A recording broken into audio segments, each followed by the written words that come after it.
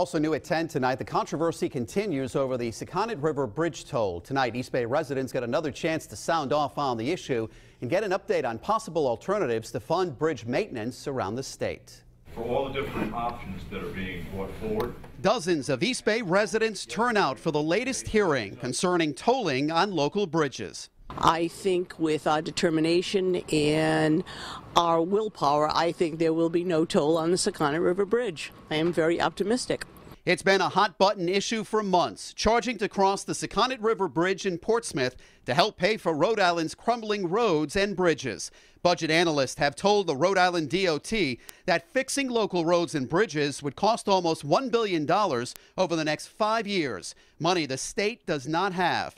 A lawsuit continues to work its way through the courts. We have submitted a suit to federal court, and that suit basically states that in accordance with federal law, you can't toll a bridge after it's already up and running. State Representative John Edwards serves on the Special Legislative Commission to study the funding for East Bay bridges and other local issues. He tells Eyewitness News momentum is on their side. If you asked me a year ago, people asked me a year ago how I thought we were doing with the toll. And I said, I thought we had a 40-60 shot.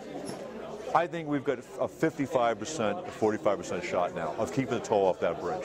With a budget of more than $465 million, maintaining over 3,000 lane miles is not enough. But residents say tolling on the Sakonnet should not be one of the options.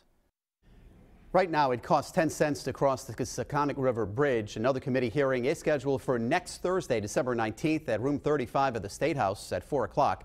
The commission is expected to submit a full report in January.